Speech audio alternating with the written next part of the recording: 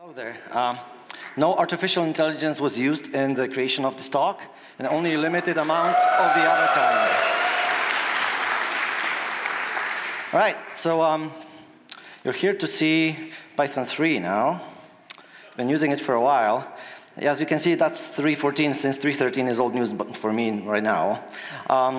You might notice that there's a color in the REPL. That's because that's our new interactive shell, borrowed from PyPy. And in fact, this is all a very European talk, right? Like PyPy, mostly a European project, you know, like in Python now took the PyPy REPL and has it. And I have this Swedish synthesizer here, and this is a Eurorack, which is Euro, right? Like founded by Dieter Düpfer, modular synthesizer. This is a German synthesizer, and this is Innovation Launchpad, which is British, so almost European.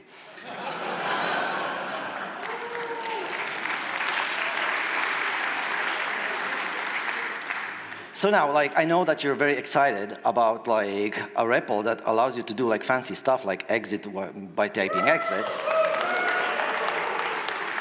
But some of you, like when you saw this on Twitter, you were like, hey, I actually want this auto-imported thing. And it doesn't work in mine. Like, why not? Well, because it's actually not part of this new REPL. It's something that you can already have right now. And you have it by just setting Python startup to a thing. And that thing, if you, if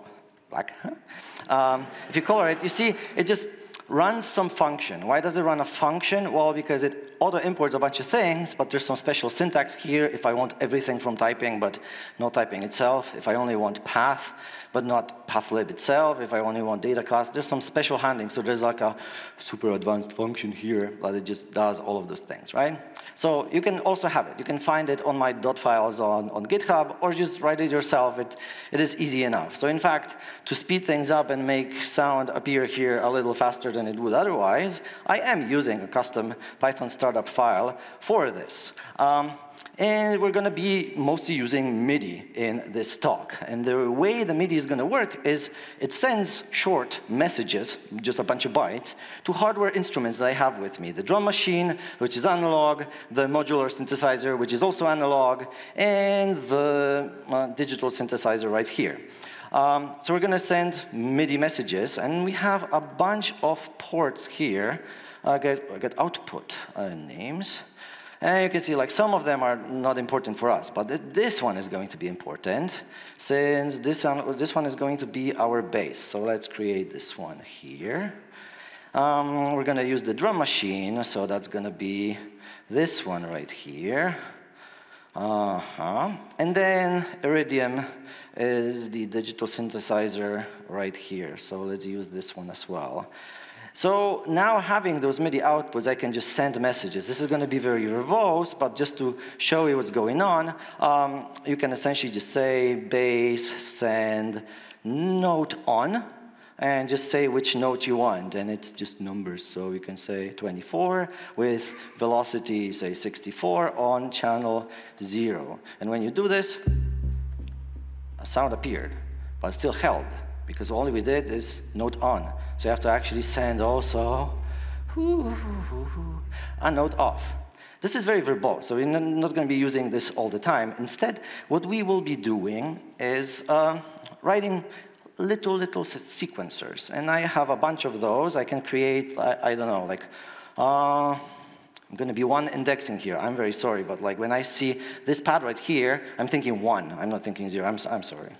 So for I in range 165. And now we're going to see, OK, we have sequencer objects. They're empty. They don't do anything yet. So when in Ableton Live, which is only our mixer today and our clock, we send the clock. We started. OK, now those things are running. How can you tell? Well, you can't because they don't play any notes yet. So how about we actually use those lights to show you a bunch of things? So I had like so we can actually import, inspect, and see some of the source here. So print inspect get source of this play function that we have here. List object doesn't have play, but the first sequencer is going to have play. Yes, so as you can see, all it does is it waits for the next beat. Nothing very interesting. But I have like this special thing that I can use, which is like a light show. That's going to just show a bunch of blinking lights, right? We love blinking lights, so let's actually attempt this right now. So we can just say, for any sequencer, let's replace the play with this light show. And now, okay, they actually blink in time. This is good. However, you might notice that they will slow down if I slow down with the clock. So they're synchronized. This is good. I like this, which means they're going to actually play in tempo. This is a little annoying that there's too many of them, so we can turn them off, right? Let's do it quickly. So we're only going to enable the ones that we want to use later on.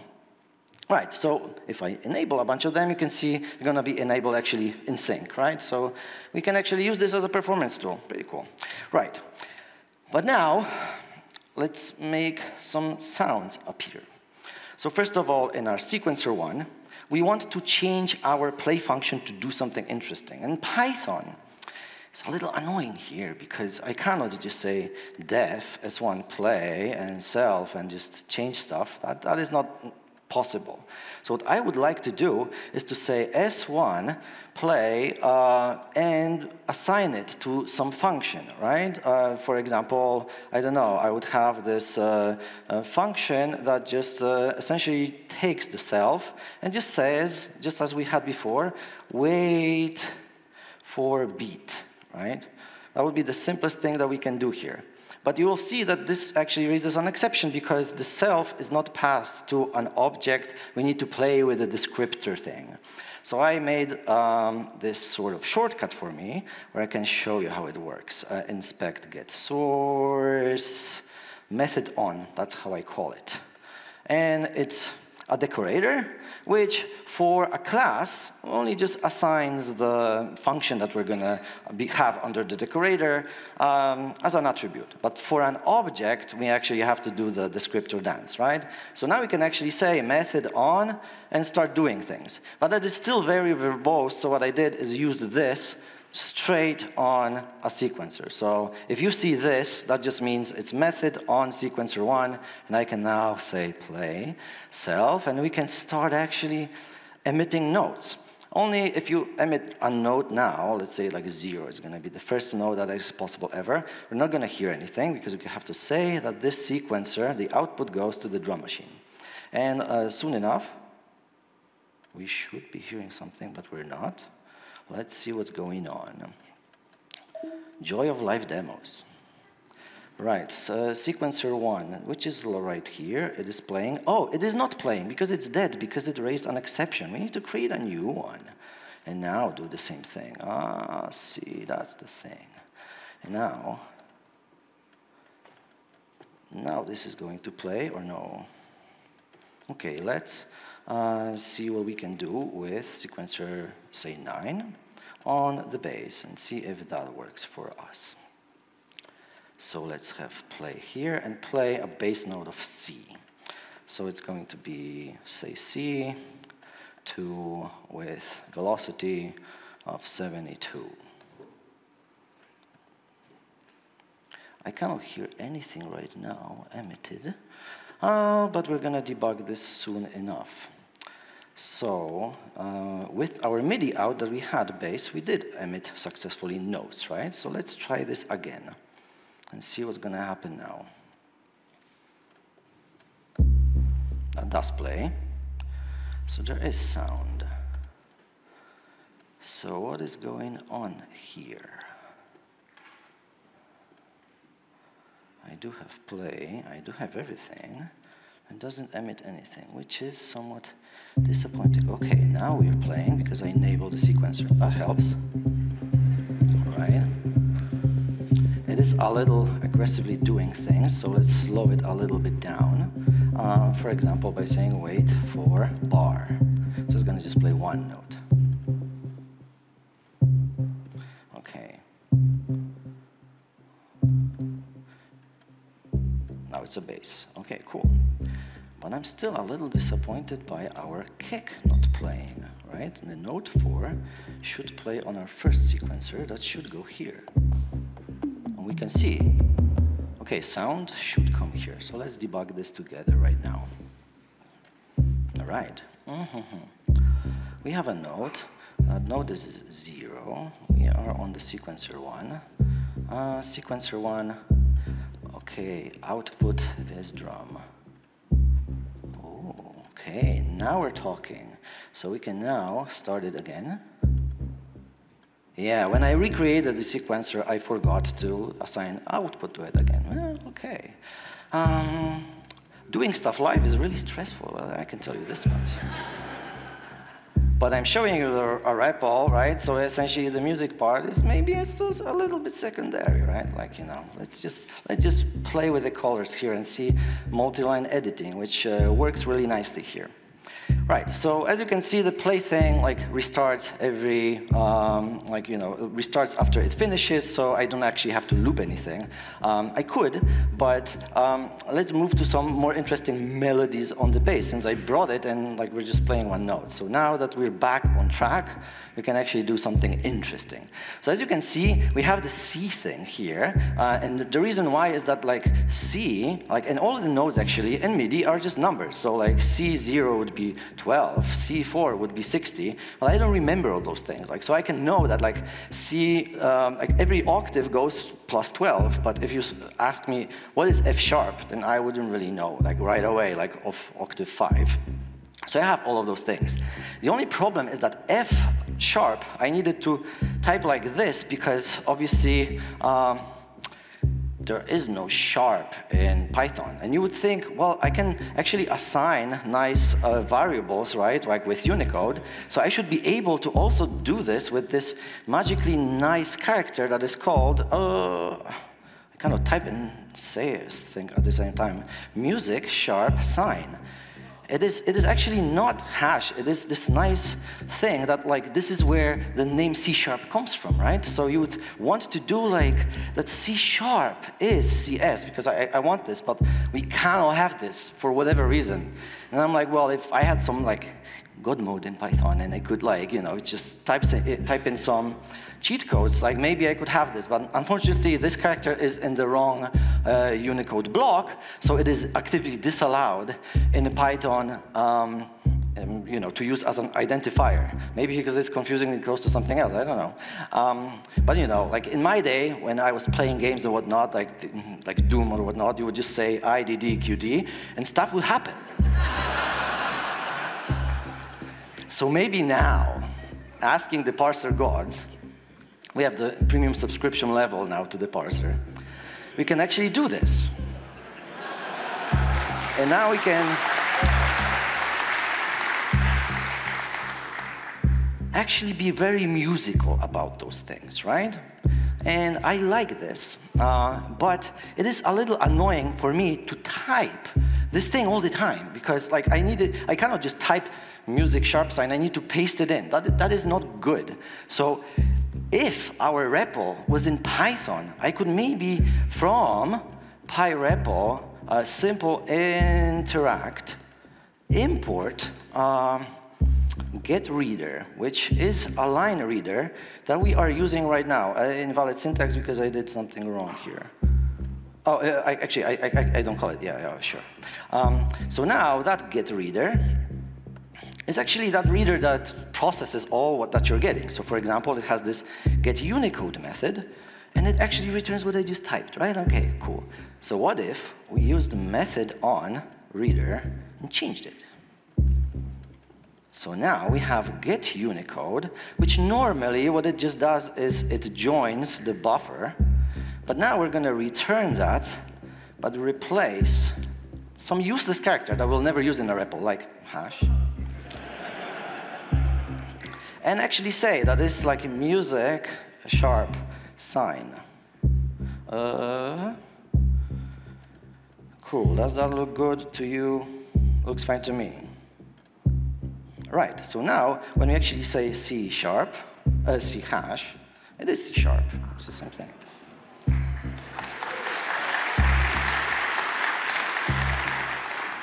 So now we can actually now do some melodies, right? So let's do them.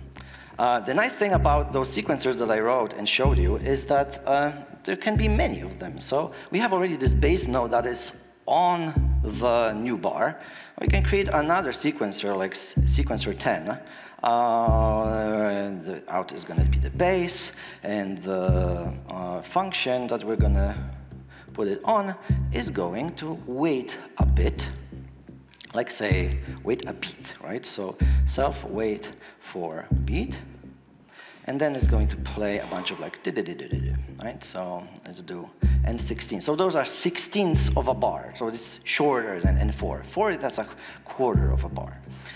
So now we can actually do like C2, we can do C3, we can do another C2, and we can do, I don't know, like a G, right? Let's do G2. And let's wait for another bar. We just need to, now I know, turn it on actually. Okay, cool. So I didn't bring this entire thing just because it can do like those like very shy notes. Like it can actually play like pretty aggressively, so just be prepared. What it has is like a really nice filter, which is now turned all the way down, but we can turn it up a little bit. So if we took another sequencer, like 11, also use it for bass, and say in our method that what we want to use is some kind of MIDI control. So here you have like a sustain pedal, you can have another that is an expression pedal, right? Like it's a foot pedal. There can be a mod wheel that you have here and whatnot. So we can actually say this much, that I'm gonna be changing the foot pedal with some values. They go from 0 to 127. So let's start with 127. And while V is bigger than 0, we're going to be sending the foot pedal with this value and maybe waiting just for one pulse of the MIDI clock. And let's see what's going to happen.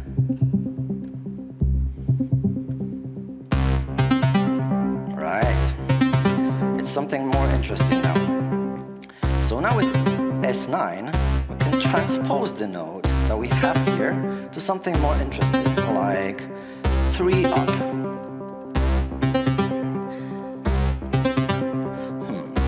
It doesn't do anything. Let's see why. S9. S9.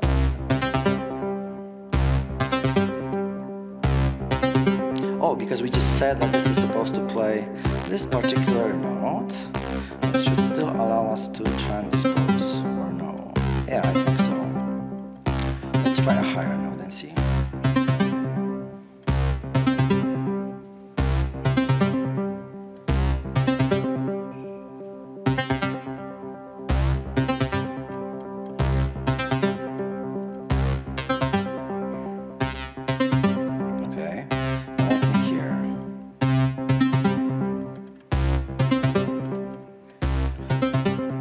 Change a bunch of stuff here. Okay, so let's do something else for us for a bit, and then I'm going to find what is happening right now in due time.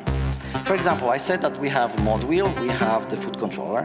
We can put this mod wheel higher, which will change the timbre of the sound quite a bit, and then we can play with some drums. Right. And now, if we change our sweep over those guys, we can change it to some more sensible values. Right. And as you can see, the timbre changes quite a bit.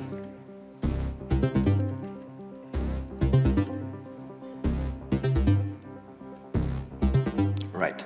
So, okay, let's keep it maybe at 30 and here like 90. Cool. So, this poor drum machine is only playing a single note right now. Let's actually use some more of those nice sounds that it provides. So here we are not doing much, so let's do something on sequencer 2. For example, a hi-hat. Hi-hats are those interesting things where, like, you know, there are cymbals, but if you open a hi-hat and then play a closed hi-hat, it's going to choke, which means stop playing the long one. So let's start with the short one, actually. and just do something more Pythonic, because now we were only like, you know, just emitting just lines. Now we can actually just play with the fact that we have code here. So we're going to play a 16th, and I need to count. This is the 8th note on the out. The out is going to be drum. Out is drum. Oh no. Okay, that is very boring. But what we can say is, maybe if random is bigger than, I don't know, 0.3, or bigger than 0.7, that's actually 30%, right? Then we're going to wait for a 16th. Now it's random, it's more interesting, cool.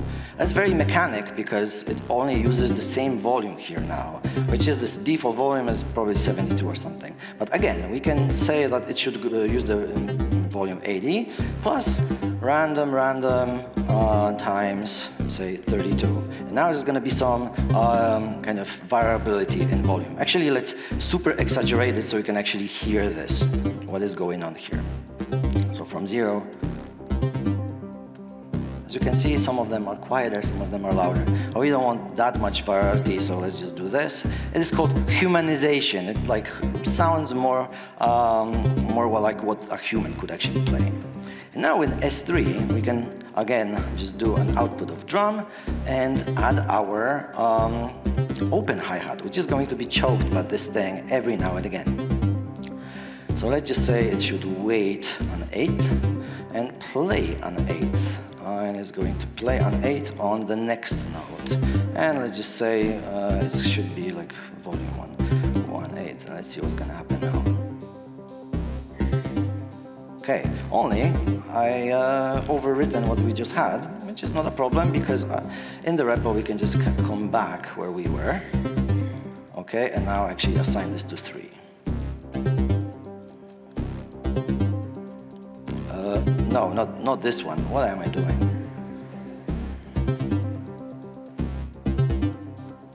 Oh, okay.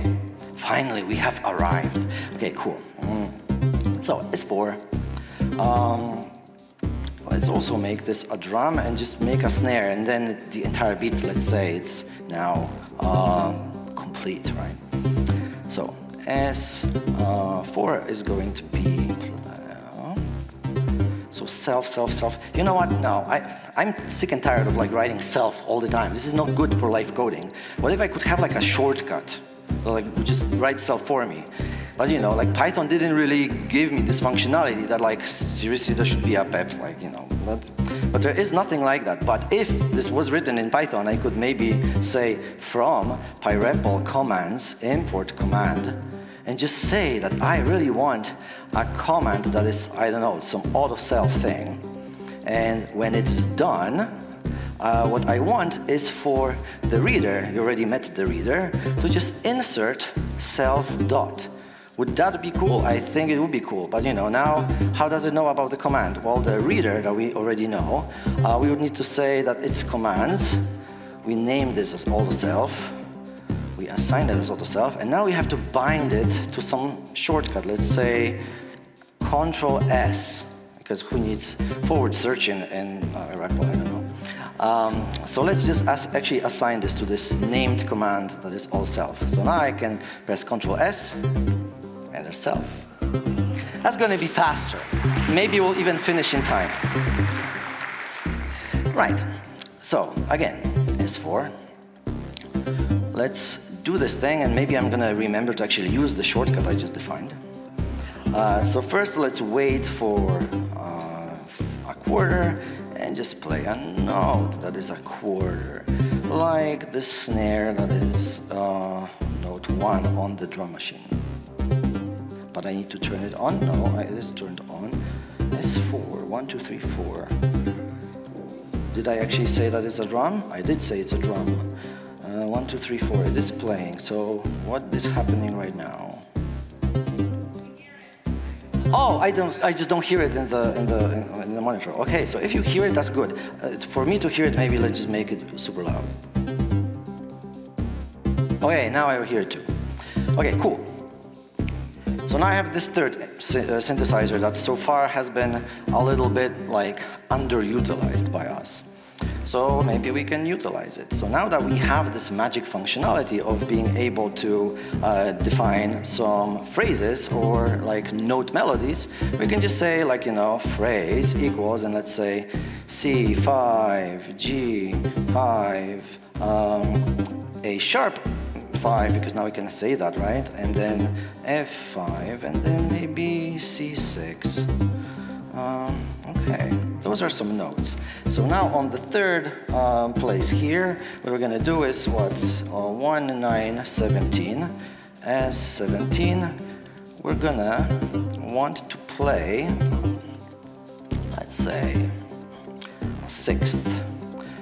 One of those notes. So again, random choice from phrase. This is going to play something as soon as I set the output to Iridium and actually turn it on. Can we hear it now? Because I cannot, but we're going to fix this soon enough. I know already what happened. Iridium is kind of weird and it wants a different MIDI channel.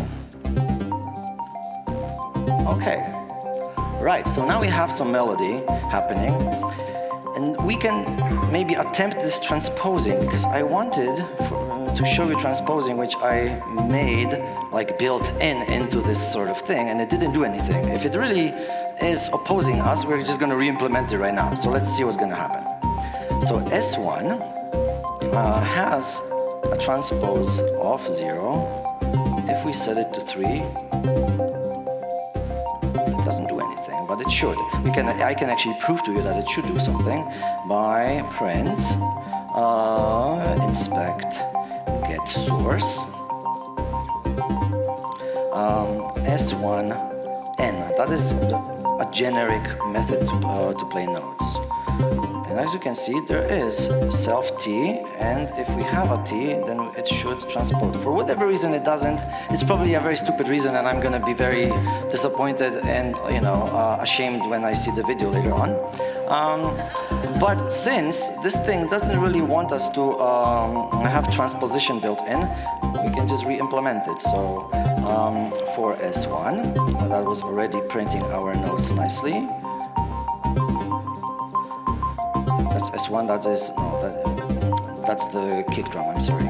So S9 actually. S9. Yeah, that's the one. We can actually just give it plus T here ourselves and see what's gonna happen.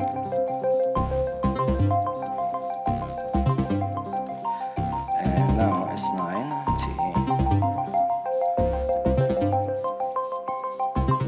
Now it works.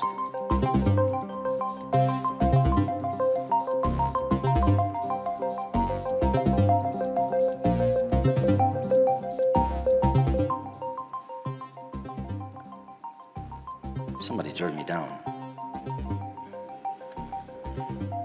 Right.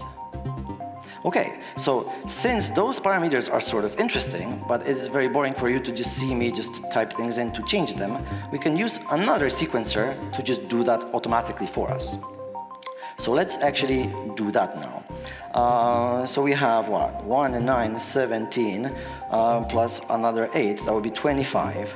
So let's take our sequencer 25, and the only thing that it's going to be doing is it's going to be setting this note to something, and then waiting for bar, and then setting it to something else, like this higher version, and then let's wait for another bar, and now let's, oh no, not S-self, S9 T5, and now I'll wait for another bar, and now, I don't know, let's do with it a high note at the end. Okay, I again need to make sure that it plays. Let's see. Okay. Okay, something is playing, definitely. That's good news for us.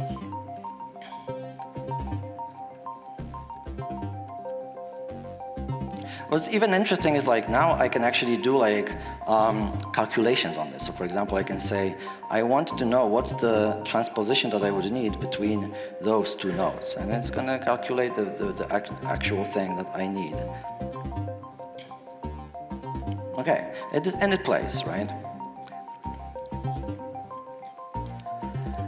And I can say disable the hi-hats if you want, and the kick drum. And maybe all those bubbles, we can also disable them for a bit. So, if you already expect that there's something weird that is happening here, good for you. If you don't, I might share a secret now. Now that you see all those things playing, that in fact what is happening is each of those sequencers, right, is, okay, that's a type, that much we already knew. But let's say we actually check, what, tuple, couple, sequence. It's just a tuple, right? Yes, of course. This is in fact the thread, right? So all those things that I have here are in fact threads. And this thing that I'm showing you would not be possible for me to demonstrate on Python 3.12. And the reason why not is that that's self sys. I like self now. Yeah, the GIL is disabled, right? So all of this are actual threads running super free on this particular laptop that only has 10 cores, but 64 threads are fine for that. You can use quite a lot of computation there, and one thread that hogs a core will not cause the others to not stop responding. So this is something that actually now allows us to do pretty much real-time programming with Python and actually utilize all the hardware that you have here, which I find really fun. And also, if we actually go back and edit all those sequencers that I've been showing, this is really something that, like, imagine doing this in 3.12 in the old REPL. Like, there's probably no one to do that, right?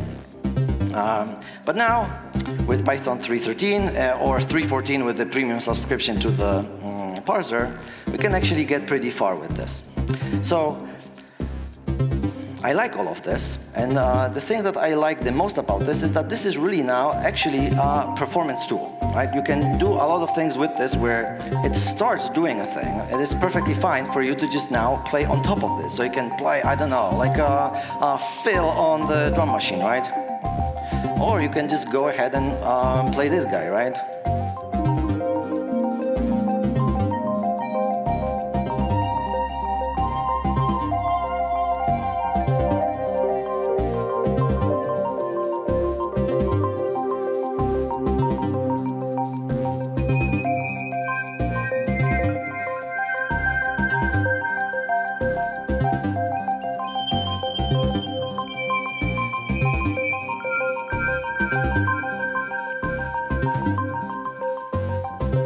That's how I spend my free time. Right, what else can I show you really here? There is plenty of stuff that is now available in PyREPL, and you can hack on things. I showed you 2 examples there. The thing that I would want to instill in you, that, like, you know, as much as it is fun, PyREPL is still imported from _PyREPL. So I invite you to hack on Python. I invite you to see how that thing works. But don't write production code on this because it's _PyREPL. We might change it still quite a bit later on. But it's now in Python, which means it is very easy for you to contribute to it, which I find extremely interesting because you think, okay, maybe somebody else is going to contribute. We saw like a boom, like an explosion of contributors just because that piece of Python is now in Python. And if that actually sounds interesting, and what I showed sounds interesting, we have plenty of bugs, and we have plenty of features that we would like for Python 3.14, like syntax highlighting, like, you know, more niceties that you can add, because now we have, you know, the comments that you already know, like, you know, kind of you can do F1 and you have help, and you can say quit to leave help and whatnot and whatnot. That is all cute, right? And we even have a clear the screen as a command. We can add more of that stuff, right? We can actually make things more helpful to the user later. You can hack on this tomorrow at the sprints. There's a CPython sprint, and PyREPL is a perfectly fine entrance to contributing to Python.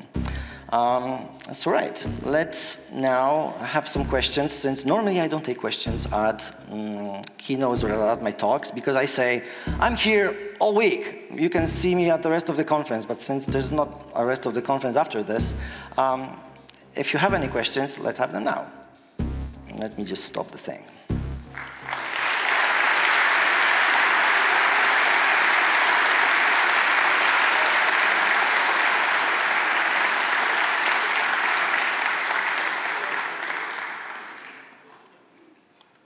Right.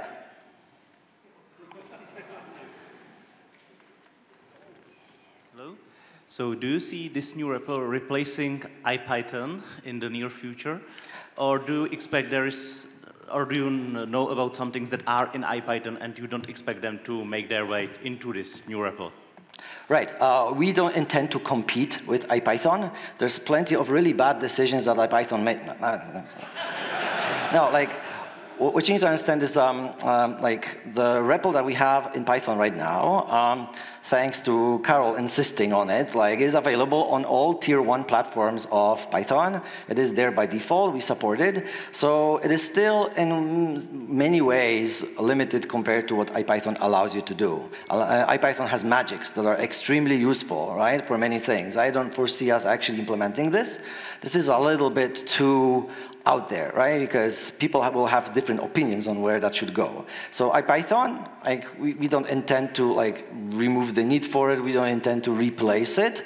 In fact, very often when people come to us say, oh, this new REPL is great, however, it behaves different from EuroPython, like, this on its own is not yet a valid, kind of bug report for us. Maybe the way the REPL for us behaves right now is insane, and then like, okay, the EuroPython doing something else is a good kind of anecdotal evidence that we should do something else, but we don't intend to copy it, right? Thank you. All right. I see there's, oh, okay, another question. Do you have an album? Yes, indeed, I do. So first of all, you might have seen this in the REPL at first, but maybe you forgot it now. If you are into this sort of stuff, like, you can just see the document right there. And what I can show you is, yeah, I indeed do some music on the side. Let's see what it's going to show you now. Firefox, be a little faster to people here. Come on, come on. All right, world-class multitasking, see? That's no GIL right now, free-threaded Python. Right, so replicator, RPL KTR, since I don't like the obvious things that you can do. So releases, yeah, I did in fact release an album that is on streaming and whatnot. So you can check whether things that I actually do at home are a little more refined than what I usually do right now, which I hope they are. Right, yes.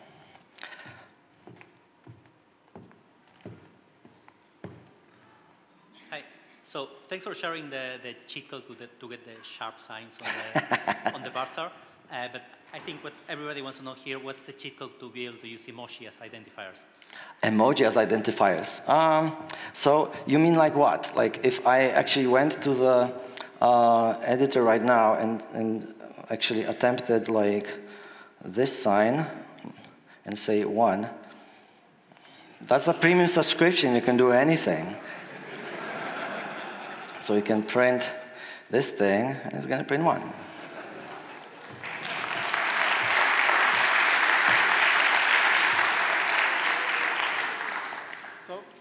Hi, Radomir. Hi. Once you figure out what was wrong with the transposition thing, yeah? Will you tell us? Oh, yeah, I will post about it on Mastodon. If I figure out like why that thing wasn't actually doing anything, but when we did it manually, it did. But fortunately, we were live coding, so we could fix it right away.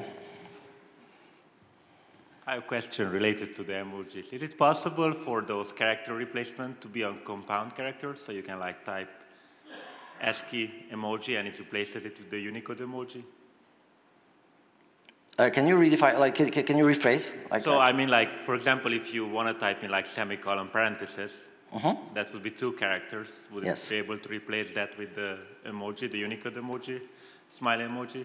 So basically, when you did the the replacement for the, replacement, is that only 1 character, so or if you can do it for compound? We could hack PyREPL to do this, but, and like, you know, kind of a senior engineer is now looking me in the eye, like you already know that if you're replacing 2 characters with 1, the things are going to be wonky in the REPL. So we would need to be a little more careful to actually do this transformation. This one I could just type in like 3 lines of code, replacing 1 character with 2 or 2 with 1 and so on and so on. That would be a tiny bit more complicated to get right. Yeah, but yes, we could do that. All right, no further questions. Thank you very much. I have some time to pack up before lightning talks.